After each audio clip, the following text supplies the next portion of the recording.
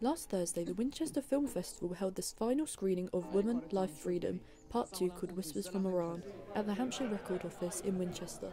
The festival was held to continue its commitment to screening films from countries and cultures where filmmakers face difficulties in showcasing their stories.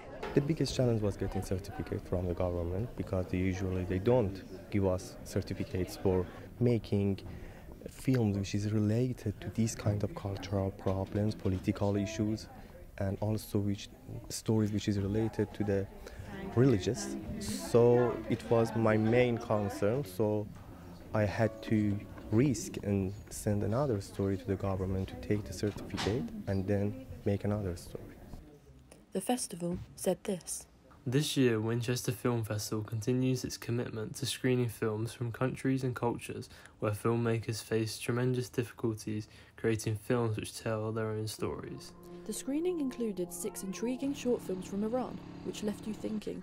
These range from drama, animation, horror, war and comedy. I'm quite interested in seeing Mirage because it's being debuted tonight and I've got to write a review about it, and the director's here, I think, so it'll be cool to see what they have to say about it. There's quite a few laws in Iran, quite difficult to release things. It's really good for people in Iran who want to become filmmakers, show them outside of the country, get their name out there. The Winchester Film Festival has done it again with spreading awareness on topics of those who are silenced in their own countries.